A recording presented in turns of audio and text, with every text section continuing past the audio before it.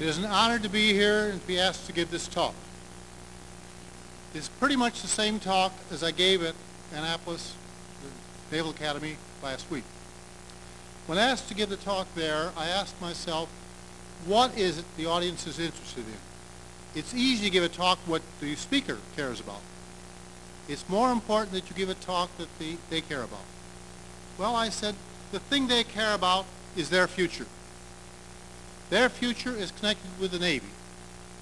The future of the Navy is very tightly bound up with the future of engineering and science. That is something I think I know a little bit about. That is what I'll talk about. Now, I'm going to leave some time, I hope, at the end for you to ask questions because it's a very controversial, open-ended talk. So save up your questions and we'll try and answer them at the end. It is said that there are more than 100 ways of predicting the future. If there are 100 ways, then there aren't any of them. Actually, there are about 3 useful methods: history, local trends, and imagination. Taking history first, there is a saying, history repeats itself, but of course it doesn't. The situation is never twice the same. On the other hand, it is the same human people who are creating history. We are all human beings pretty much the same, so there is a tendency for the same things to happen.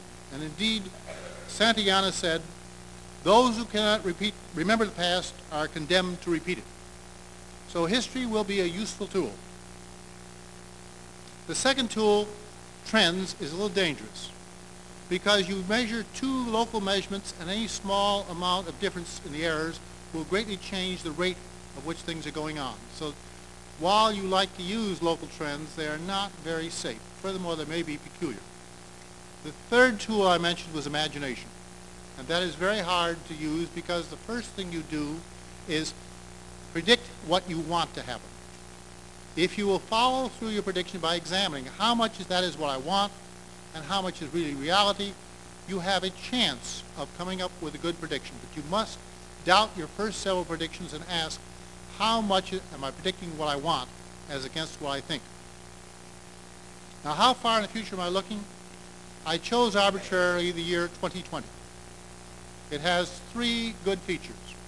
One, that is the time when many of you will be arriving at Admiral and assuming responsibility for the Navy.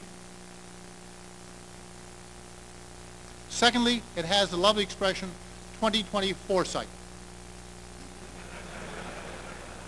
Of course, we all know we don't have 20/20 hindsight even, but still, it's worth, as I will try and point out to you, having a vision of where you are headed. And thirdly, it's a very convenient date because I won't be around to be found wrong.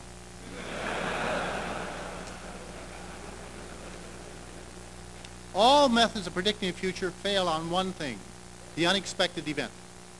Thus, if you consider my career of computing starting at Los Alamos, designing atomic bombs, we use machines which calculate something less than 1 operation per second. We operated 24 hours a day around the clock, and a problem might take us up to 3 months. Now you can do a problem in 3 seconds. It would be impossible to have foreseen that change. The invention of the transistor, among other things. Yes, we saw tubes were getting smaller, we saw various things, but the transistor was a little bit strange. But far more was the integrated circuit. Before the integrated circuit, the problem of interconnecting parts, the solder joint, was a very large problem of all computers. Now, while still an annoying point, it is now not dominant. The integrated chip gives you all the connections made by a different method. So those 2 things, the invention of the transistor and the integrated chip, has changed the whole nature of computing. And I say it's not easily foreseen. Although we were shrinking tubes, we know that Aitken was trying to incorporate more solid-state devices in computers. There were clues, but the idea that we'd be able to move as far as we had seems to me impossible to imagine, even by hindsight. Now, if predicting the future is hard, we do have a couple of simple rules. It is well known that in the short haul, your predictions are optimistic. In the long haul, you are pessimistic. And the reasons are quite simple. To do research in an area, you have to be optimistic.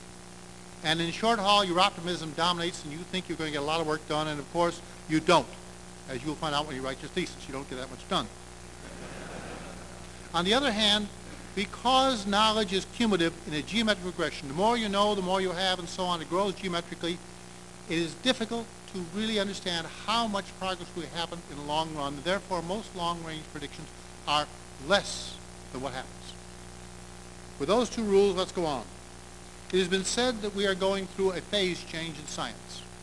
Now, a phase change in physics means as I take some ice and heat it and I pump in water, heat regularly, it melts slowly. But during the melting period, as I pour in more heat, the temperature does not go up. When I pass that, the temperature goes up again until I come to boiling. And again, I have a phase change where I put in energy and I do not get corresponding rise in temperature. That's what we mean by a phase change, and that is what is thought to be going on now in science. The claim is made that we're doing this in science because we're changing the way we are doing science and engineering. It takes time to pass from the old way to the new way. Not long ago, when I was at Bell Labs, I made a prediction. 9 out of 10 experiments were done in the lab and 1 in 10 on the computer. And I said before I left, which was quite a few years ago, it would be reversed. 9 out of 10 experiments were done on the computer and 1 in the lab. And I was more than right.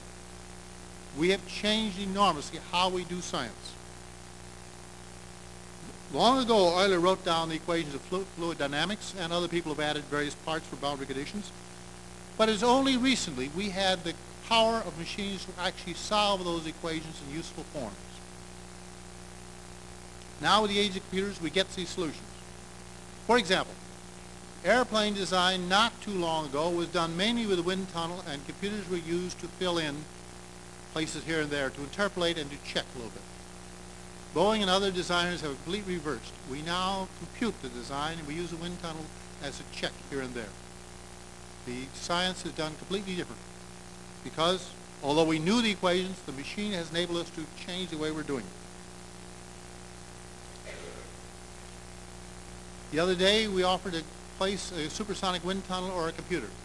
They chose the computer rather than wind tunnel. This means we are going back to what you heard in medieval scholasticism, where they didn't look at reality, they figured out what it ought to be. And we are indeed moving that direction. And some of us worry a fair amount. How far can we go on simulation with the computers without the actual verification? How much must we look regularly at the real world, and how much can we calculate?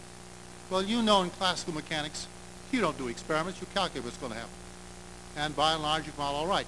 In other fields, you do a little more experimenting, but it's a question of how far we'll go and how far dare we go. Well, we don't know how far we're going to go, and if we're passing through a phase, what it'll be like, well, it's hard to say.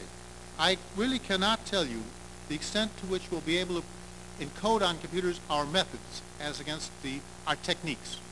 Can we code general-purpose mathematical theorems and really get them usefully in the machine to be used, or will we always limp and sort of have to direct it ourselves and have the machine invoke it? Now, there's another difficulty about predicting, and that is, as our society gets more tightly integrated, the feedback is more rapid, change is more rapid, and therefore you can see less far from the present position. Still, I'm stuck with trying to see 2020. Well, if it's so hard, and it is hard to predict, why bother? There's a simple reason, and I best explain it in terms of a drunken sailor story. The story goes, a drunken sailor, he sails this way, this way, this way, this way, and at the end of n steps, random walk will get you roughly n to the 1/2 distance away. Of course he might be at the origin. Of course he might be far away, but the probable distance is n to the 1/2, where n is the number of steps. The second version is, over in that direction, there's a pretty girl. So he sags this way, this way, this way, and he gets a distance proportional to n. Now, over a lifetime, you make many, many decisions. From the time you make the big choice to do this or that, down to how you dress on a given occasion, whether you study another hour or not. Surely there are more than 10,000 choices in your lifetime that affect your career. Well, the square root of 10,000 is 100, which isn't much. And if you have a random walk life where you have not a vision of where you want to be, that's the progress you can expect. Around 100 out of 10,000 choices. If, on the other hand, you have a vision where you and the Navy are headed, you'll get something proportional to 10,000. The difference is enormous. And as far as I can make out in studying great scientists, that is one of the major differences between the average scientist and the great scientist. The great scientist has a vision of where his field is headed, and the average person simply responds to local effects and gets nowhere. Well, somewhere, but not much. Now, I can give you an example of my own experience. At Bell Laboratories, I got computers going because I was the only person around who had much idea. Coming out of Los Alamos, I naturally had an idea. But I didn't want to manage, so I finally took a leave of absence, hoping to get out of managing, and a friend of mine took over. Well, he had no vision. He was a very nice person. And when I came back and watched him, I saw him promise something in the morning to somebody, and promise something else in the afternoon, which negated the effect of the first one. He had no vision, and instead of marching forward to goal, the computing center began to drift in a random walk. It's very easy to see, and you notice it all the time, and most people do not have a vision which they'll persist in following. Now, it doesn't really matter what vision you have to a great extent. For example, Michelson, of Navy fame, having measured velocity of light and other things, when he was forming his ideas in the late 1800s, had the vision, as many other people did, that the future of physics lay in more accurate measurements. And that's what he spent his life doing. I don't want to belittle measuring as being trivial. After all, the most recent Nobel Prize was given to 3 guys because they made more accurate measurements. It's an important topic. But right over the horizon was quantum mechanics, special relativity, general relativity, and the new quantum mechanics. None of which he foresaw, and to a great extent, none of which he really accepted. Nevertheless, because he had a vision, he did very great work. And I'm using that as one single example to say the vision, the particular one you have, is not so important as that you have a coherent vision which causes your life to be cumulative rather than self-canceling. Now, history is one of the major tools, so let's look at the situation in the late 1800s when Michelson was working. We knew that the black body radiation curve, we had a theory for the low frequency, which went off to infinity to high. We had a frequency, a high frequency, went off to infinity to 0, both of which we knew fitted partly, but not very well. Max Planck took the data, fitted a curve, found the curve fitted so well, he said, there must be some derivation of this equation. So he started deriving it and couldn't get it. He finally used the method they taught you in calculus. Drop back to the finite case, calculate it, and go to the limit. He starts, he's got it, in the limit, it's gone. He finally concludes he's got to stop at a finite size, and what's he got? Planck's constant. He had a vision of what he was going to do, and he got it. It was very simple. It came out of some contradictions. Now, there are other errors. In the matter of radiation, we felt that the atoms, electrons going around the atom, ought to radiate and consequently lose energy and collapse into the atom center. But obviously, the atoms were stable, and the spectral lines were sharp. There were a bunch of other well-known ones, of which Michelson himself produced the failure to find any ether drift. Well, let's look now. What is our situation in the late 1900s? First, let me talk about the collapse of the wave function in quantum mechanics. And to make it simple for you, cabinet, think of light wave coming in a telescope. You pictured a wave in physics coming in and hitting a telescope. Now that wave knows how big the telescope diameter is because at the final picture, the diffraction rings which you will see depend upon the diameter. And if you put a spider web for a mirror in the middle, this diffraction rings will show the lines there. So that somehow the incoming wave sees the whole of the input of the telescope as a whole. On the other hand, you know that when it hits the photographic plate, it develops 1 grain. Or if it hits the detector, it detects roughly at 1 point. Somehow that knowledge of the whole is concentrated down to 1 point. And that's what we mean, in a sense, by the collapse of the wave function. We have the idea the wave function is spread around every place, but finally the particle hits at 1 point. The photon comes in and hits a point, but along the way it acted as a wave. Now, people who teach quantum mechanics find that the wave-particle duality is a problem. They explain to the student, and the student looks baffled, and they say, well, I can't explain it. You'll get used to it.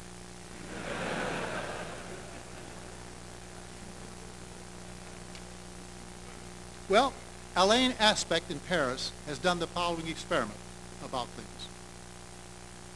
First, I got to mention to you that relativity says, typically, there's a maximum velocity which you can signal usefully, namely the velocity of light. Nothing can signal usefully faster than that, although there may or may not be tachyons. They can't be used for signaling. So relativity says. Well, what our boy Alain did is he sent off one particle in that direction, one that one, with opposite spins. When they are well apart, he at random sets the measuring device to measure the polarization of this one, measures it, and immediately he measures the other one. He finds a correlation. He finds that instantaneously what is done there is transmitted to there. What are you going to say? It contradicts relativity. Quantum mechanics and relativity are a flat contradiction there. Now, by doing a random experiment, there's no setup until the last moment as to how the polarizing instrument is going to make. So there's no way of slowly transmitting information back. It comes from a random source way over at some other part. Now, if you believe in a quantum mechanic version of Copenhagen, you believe the thing is at some state only when you measure. Between states, it's not in any particular, between measurements, it's not in any particular state. Recently, that's been verified in the following way. A bunch of molecules are put in a given state and left alone. If so, they'll gradually drift into a bunch of different states. Instead of that, the man, something thousands of times a second, makes measurements on the state. And because he's had very little time to drift, it's pushed back to the same state. And after a long time, they're all back in the original state. They have not been able to drift. So the idea that the quantum mechanics puts a thing in a state seems to be partially verified. Now, another item you may know about is you've read, I'm sure, about gravity waves. Every number of people are going to build gravity wave devices. They must have thought they could detect them. And we improved detectors by factors of thousands, and we haven't found them. Well, what happened to them? If they exist, are they too small, or maybe our theories aren't quite right? Still another example of failure is the top quark. We set out to find the top quark, which we believe is there, and we thought it had about so much energy, and we looked for it, it wasn't there. The Europeans had to give up. The Americans took over and pushed it up a bit, and it wasn't there. And now we're hoping the super collider, if built, will give us enough energy to measure it. But it means the particle is heavier than we thought it was. The more energy we require, the heavier the particle must be, and already some of us are doubting that you're going to find it, that maybe it isn't there, in spite of all our theories saying it ought to be. Another disturbing question is the probability that arises in quantum mechanics clearly is not the probability the professor of mathematics taught you. Their probability was a real number between 0 and 1. In quantum mechanics, it's clearly a slight disguise of a complex number. And being complex numbers, that probability allows for interference. And that's what you find. So it's really the kind of probability which fits our needs and contradicts our usual one, but it means that probability in quantum mechanics doesn't mean what it means in a math course. And indeed, the physicists are not clear what they mean. There are various schools of thought. Because the theory was going pretty well set, and Born said, hey, the square of the amplitude is the probability. It was grafted on the last minute. There are no postulates at the bottom. It's sort of put on at the back end. Now, some physicists believe it's probability of a single event. Other ones think it's a tendency over many cases. You have the same two ideas of probability in your head. Well, since it's complex numbers, it's got more and it behaves differently. In cosmology, there's a redshift which is believed to be Doppler effect, but some reputable astronomers have produced evidence that there may be other reasons for producing redshift. The redshift can't explain some things that are happening. But it contradicts so much theory that are sort of brushed aside. Again, the Big Bang theory, which you read about, suggests a great deal of homogeneity, but we're finding more and more detailed, large-scale structure in the universe, much more than we can presently account for. At the moment, some of the quasars far away are too far evolved to justify what we think they should be if we came from the Big Bang originally. And we also know that we can't detect about 90% of the mass that we think is there, and maybe as much as 99% we have never seen, don't know where it is, but we believe it has to be there. So there are a large number of things which are troublesome. Thus, the situation now in physics is not so different from what it was 100 years ago. Naturally, you ask the question, will we have some new theories? Or won't we? Well, when theory is contradicted by experiment, there are a number of things one can do. Often one can adjust theory a bit.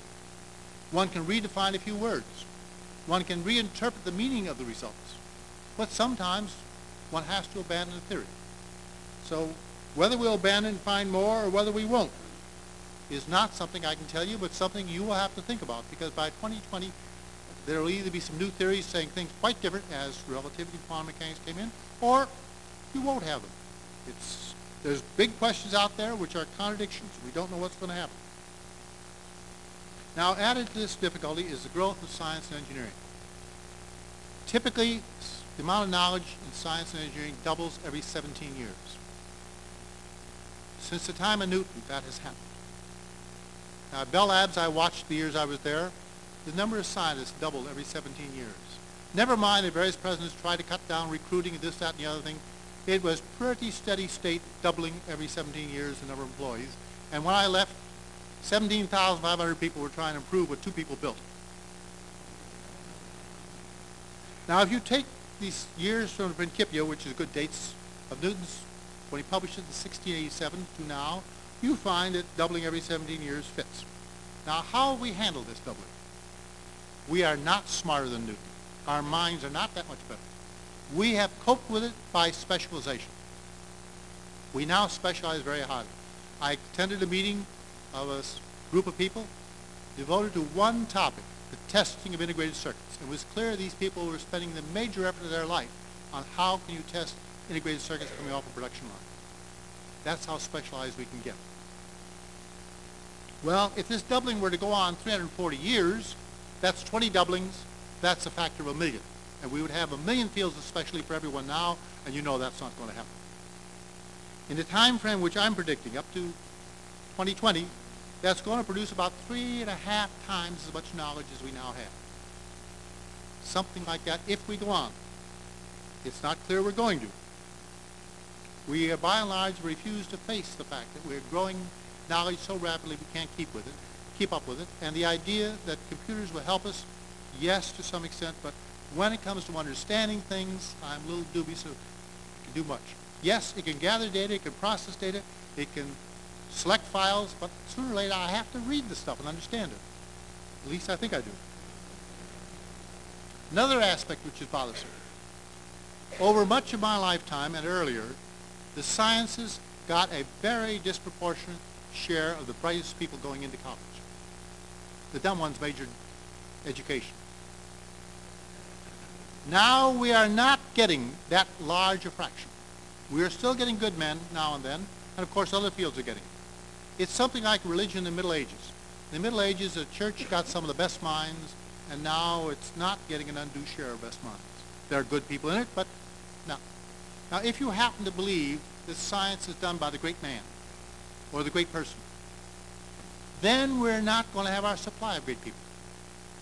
If, on the other hand, you think a team of second-rate people can do what one person can by mass rather than quality, then the situation is different.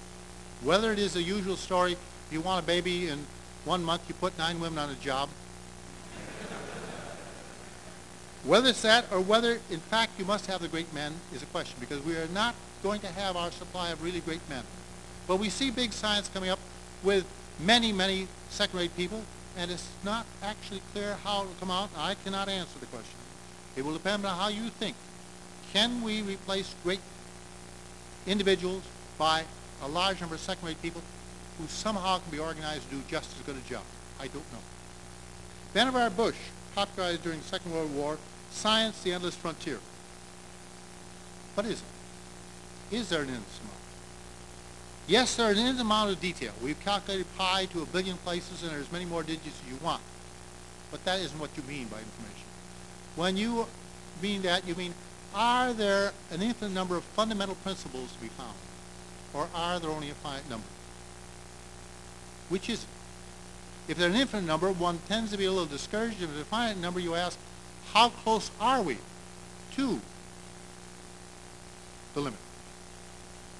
Nobody knows. But you've got to commit yourself. Every time you act, in some sense, you answer the question, what knowledge is worth knowing?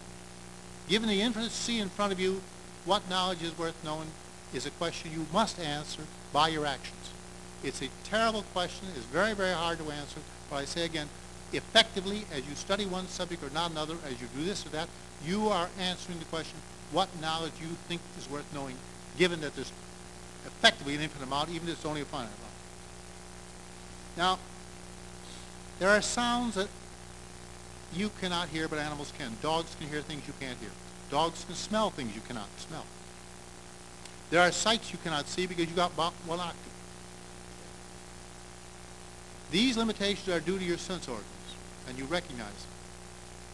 When I suggest to you that there are limitations on the things you can think, why should we bother? After all, your mind is wired the way it is. Why should you decide that you can think any thought? Perhaps we are limited. Well, I'll give you a candidate.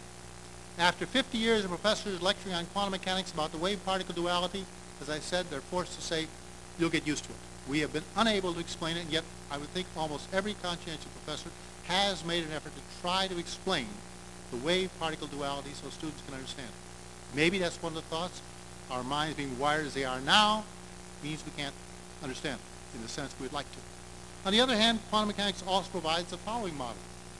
We may not know what we're doing, but we've got a mechanism which does it quite well. We don't necessarily have to understand in order to make progress. We can resort to formalism and get there with some success. So it's a very interesting question of how far we can go. Now, I suppose many of you have heard of Gödel's theorem, various theorems, which say more or less loosely that if you've got a reasonable, rich set of postulates, then there will always be theorems whose truth or falsity cannot be proved within a system. And if you were to enlarge the system with new postulates, there will be other results. Now, this is not really a theorem in mathematics. It's a theorem about symbols and our method of reasoning with symbols. It says there are limitations of what we can do with formal manipulation of symbols. We just cannot prove and disprove all things we want. There'll be some on which we can neither prove nor disprove, but we feel it has to be one or the other. But it doesn't mean we can't go on. Like quantum mechanics, we can still go on. But we'll have to use other than formal logical methods. Now, Gödel's theorem also suggests the question, if I could define a theory, what I mean by a theory sharply, the abstract idea of a theory, it seems likely that we could prove with Gödel's theorem that there will be data which no theory could explain. In other words, we have to face the fact that there's likely to be things which will remain unexplainable within a formal symbolic method of manipulation. Not that we can't do it other ways. Now, I've been talking about what is possible in the future. I want to turn now to what is likely to happen. And for that, I've got to look at the thing called bureaucracy. Now, bureaucracy's got a bad reputation, but it's essential. If everybody does their own thing their own way, you have a mob. The purpose of bureaucracy is to convert the mob to an army, to direct people to work cooperatively rather than destructively one against the other.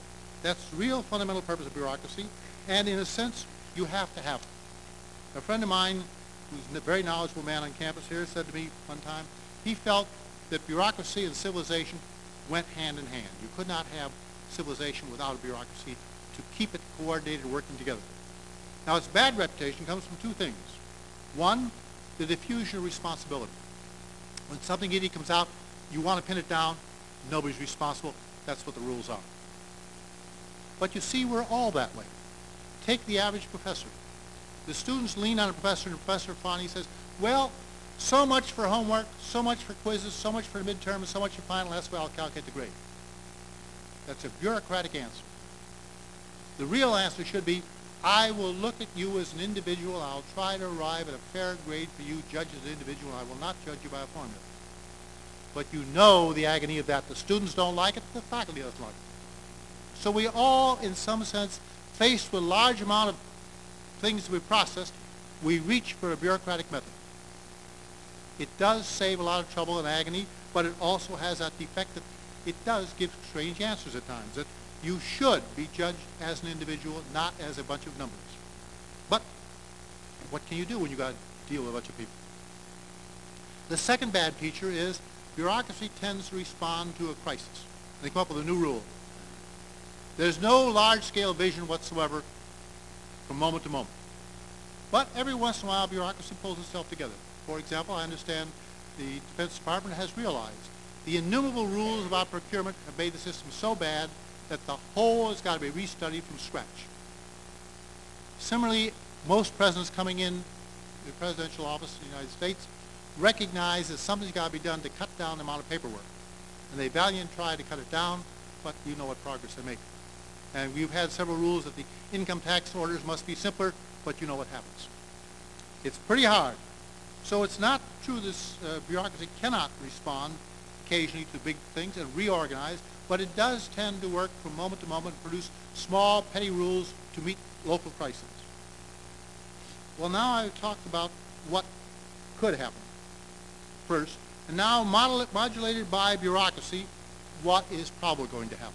You have to ask that question.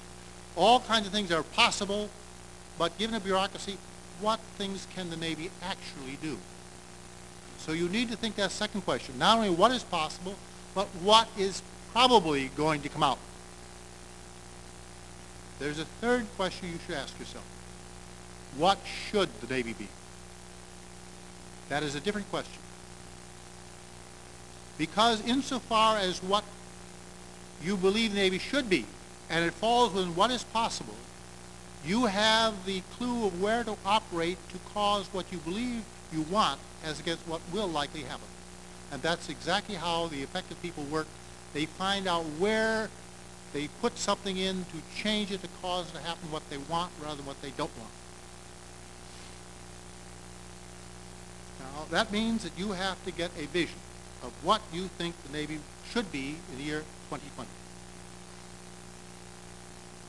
Now, these are quite different. Insofar as you respond to the question, you can become part of history.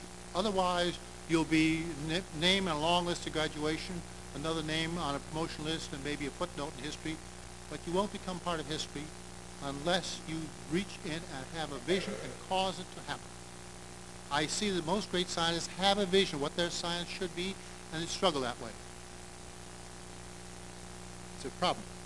Now, you being part of history seems at first alien to most people. When I was young, it never occurred to me I could be part of history. It turns out I am. Of course, in a million years, my name will be gone, but then so will, like it'd be Newton's. We can't say one name from every year for a million years. We just can't manage to put that much in history. But nevertheless, it's worthwhile doing it for a little. To have the feeling that you have affected society, and your society, which by and large is the U.S. Navy, although you have obligations to the whole of the country, and you have some obligations to the whole of society, at the other end you have obligations to your family and to yourself. You have a whole cascade of obligations, one of which is the future of the Navy, which your life is bound up with fairly closely. Now, I have indicated, I hope, that insofar as I can see it, those who make a difference and go into history are those who have a vision of the future. They walk the farthest. And I came and agreed to give this talk mainly to get that point across. I want you to think systematically about your future and your Navy's future, not what could happen, but what you believe should happen among the things that might. Now, I've often said to people, there are three kinds of people in the world. There are those who cause things to happen. There are those who stand around and watch, and the vast majority who don't even know anything is happening. I want you to be one of the first. If not the first, surely the second. Now, you would not be here if you did not have the ability to matter. You couldn't have gotten into school. The school is trying to give you the background so you will have the ability to make the difference. My problem is to get you to form a resolution that you have a vision of where you are headed and what you believe the U.S. Navy should be. I will not presume to tell you. That's up to you. And it doesn't matter, I'll say again, a great deal, whether your vision is this way or that way. The person with a vision goes a distance, and the person without a vision waffles around and accomplishes very little. So I trust you see my problem and what the challenge is, how do I get you to have a vision and pursue it. Thank you, and I'll answer any questions you got if I can.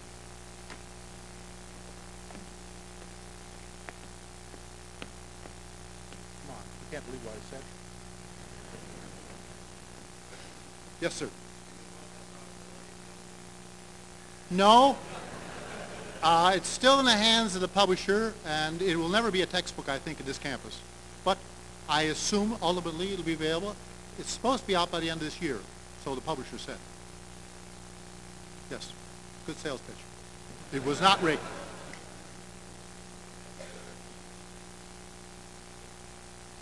No? No more questions? Come on. Oh, I'm sorry, go ahead.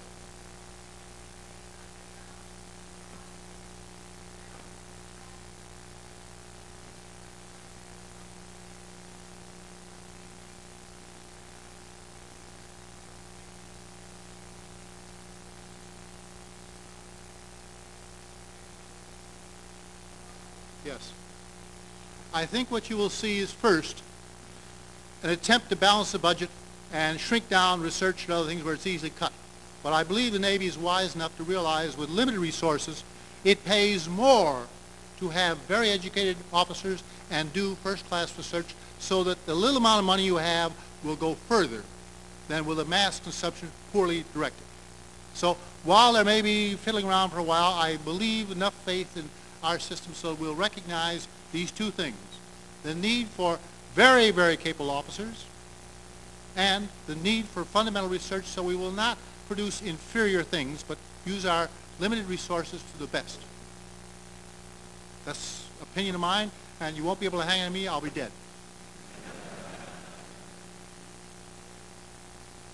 Yes, sir?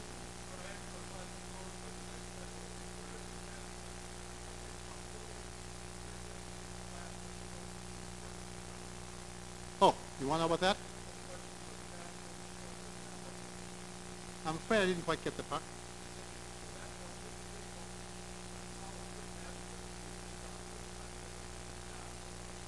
Oh. My most difficult scientific question was, what are machines going to mean to society? That was my most difficult one. I spent far and away most time on it. How are they going to affect society? Well, you've already seen such enormous effect, you can't believe what we said in the early days when we got one operation per second. Or even when we got faster machines, when the machines cost so much that only we could do number crunching. We couldn't do symbol manipulation. We couldn't afford it. Nobody could pay the bill. Now, I have a computer at home, more powerful than all this equipment we had at one time at Los Alamos, and it sits idle 99% of the time.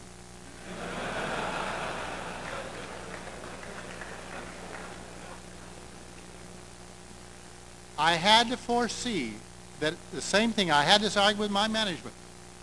They wanted me to use the machine full-time. I pointed out to them the telephones on their desk weren't used full-times. And to be a little cruder, I pointed out to them the toilet facilities were not used 100%. Why did they have redundant stuff there? Why not redundant computers? They could not believe we'd have redundant computers, and now we all have computing capacity lying around easily. To foresee that was very hard, and to foresee the psychological consequences of how we're going to get people enlisted in the business was the hardest task I had to do, I think.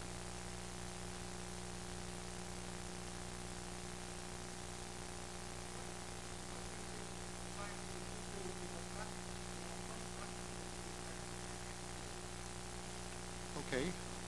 I think the only thing that can be done is what I am doing now, that scientists go out and say to other people how exciting science can be.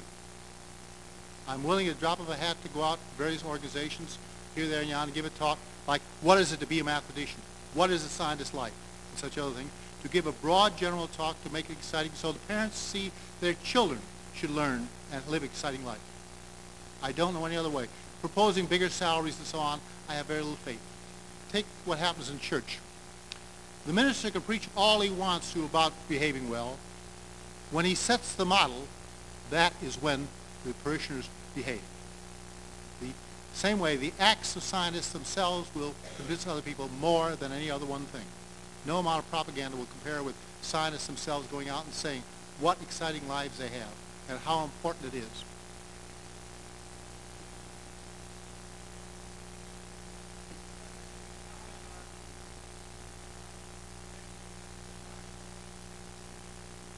Yeah?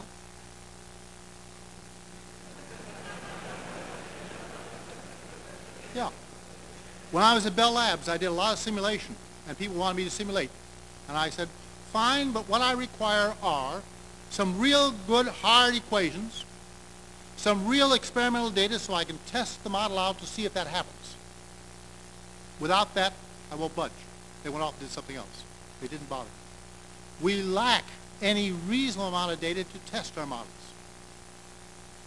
And our models are strange, and I sort of have to go along with the President of the United States who says, yeah, you're asking to spend a lot of money, and you really don't know what you're doing. On the other hand, the problem is very important. It's a tough decision. I don't think I wouldn't act on most of those simulations. They could be almost anything. Most of the time, the simulations are built to get the result they want, as did the Club of Rome. Several other simulations were caught red-handed. There was no way the simulation could ever give other than the answer they got. We need some honest simulating people to look more carefully at the problem, and it's going to take a very long while. And we have essentially no real data to check. We haven't got the data, so I can't really say. After all, I know and you know that the Earth has passed through all kinds of seasons. What were forests became deserts, and what were deserts became forests, and we know from past history. Change is the nature of the situation. Now we see change. Is it man-made, or is it just nature going on? We shouldn't panic every time we see a change. On the other hand, we better be careful. I have a mixed feeling.